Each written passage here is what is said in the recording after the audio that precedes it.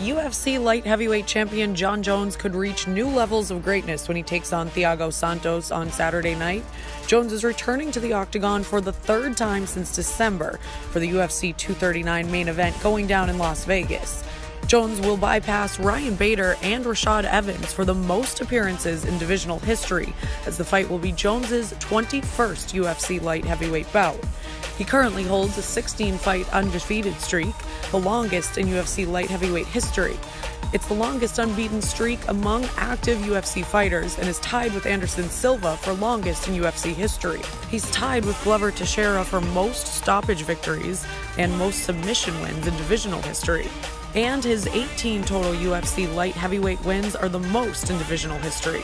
Jones clearly is the light heavyweight king, which begs the question, is it time for a move to heavy if he beats Santos this weekend?